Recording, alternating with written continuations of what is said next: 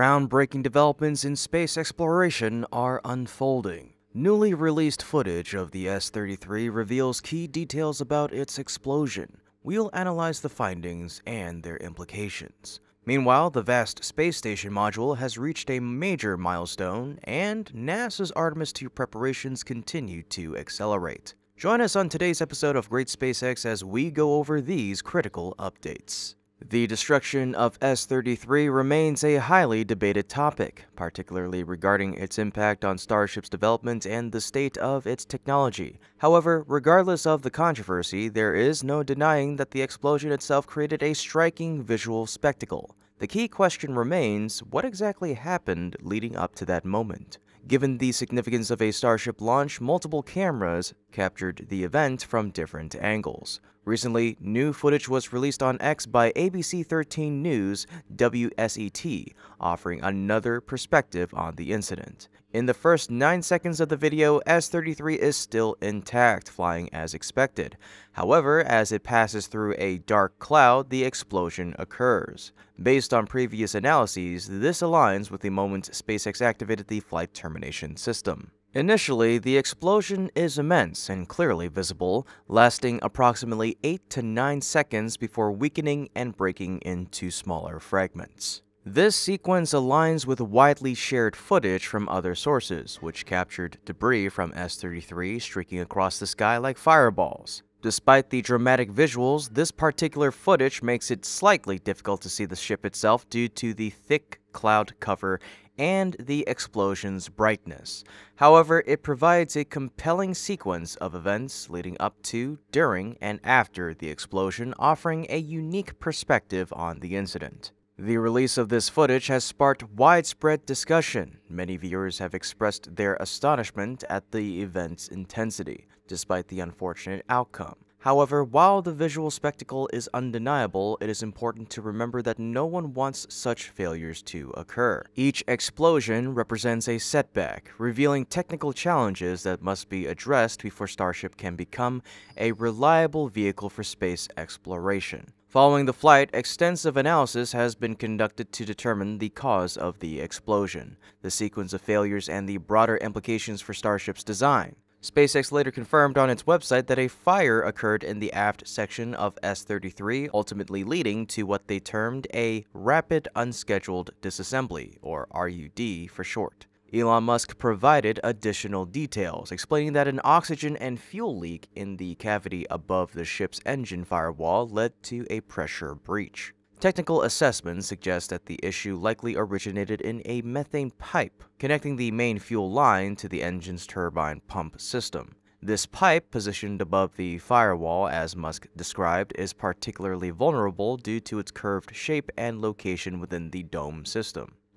The dome is a critical structural element where the engine directly interfaces with the fuel systems above it. Initially, the leak may have been minor, but as it expanded, it likely compromised surrounding components. The buildup of pressure may have exceeded the venting system's capacity, allowing the leaked fuel to come into contact with the engine flame, igniting a fire. The first sign of failure appeared at T plus 7 minutes and 39 seconds when the first sea-level gimbal engine malfunctioned, as seen in the live broadcast. This initial engine failure triggered a series of cascading issues. The explosion of the first engine likely generated a shockwave that, along with the fire, impacted nearby systems, particularly the starboard aft flap and adjacent engines. Soon after, the second sea-level engine failed, followed by the 2 vacuum-optimized engines on the same side. With only 2 engines on the left still functioning, S-33 lost stability. At that point, the FTS system was triggered, resulting in the explosion captured in the new footage. The entire failure sequence unfolded over approximately 4 minutes, with S-33 predicted to have exploded at around T plus 11 minutes and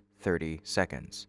Another detailed analysis suggests that the explosion occurred behind the smoke cloud in a way that caused the vehicle to split into 2 major sections.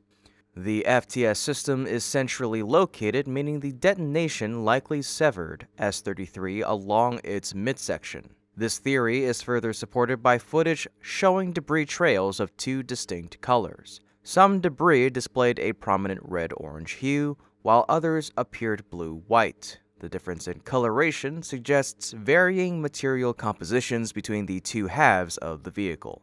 Following the breakup, the two sections of debris followed separate trajectories. This fragmentation pattern is likely a key factor SpaceX is using to determine the final locations of the wreckage. These insights, drawn from the latest footage and technical analysis, offer a deeper understanding of the S-33 incident. However, many questions remain and further investigation will be necessary to uncover the full scope of what transpired.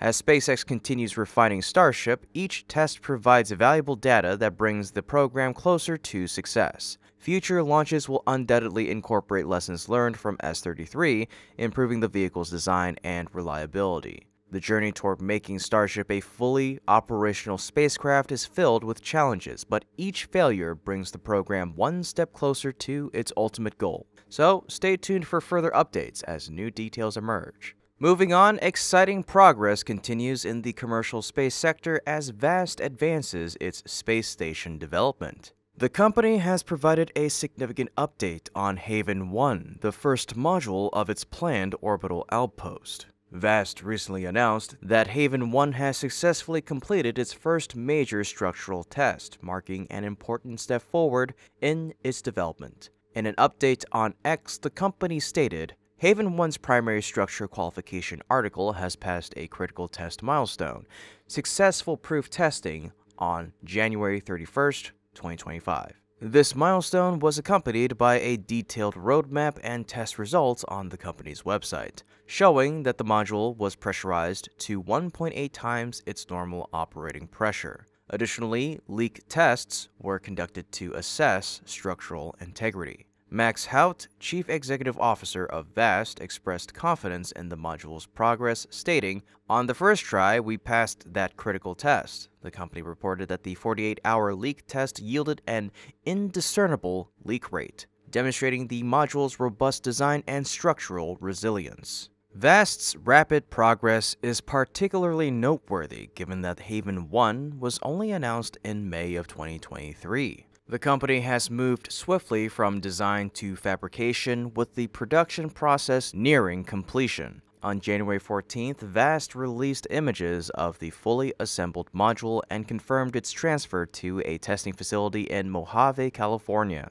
The next day, the module was lifted into its test stand, and after several weeks of preparation, the successful test was conducted as scheduled. Despite this achievement, Haven 1 still faces a series of rigorous tests before it is ready for launch. These include structural load testing and environmental simulations to ensure the module can withstand the conditions of its planned journey aboard a SpaceX Falcon 9 rocket. However, VAST's latest update did include one scheduling setback. The planned launch date has been pushed back from August of 2025 to May of 2026.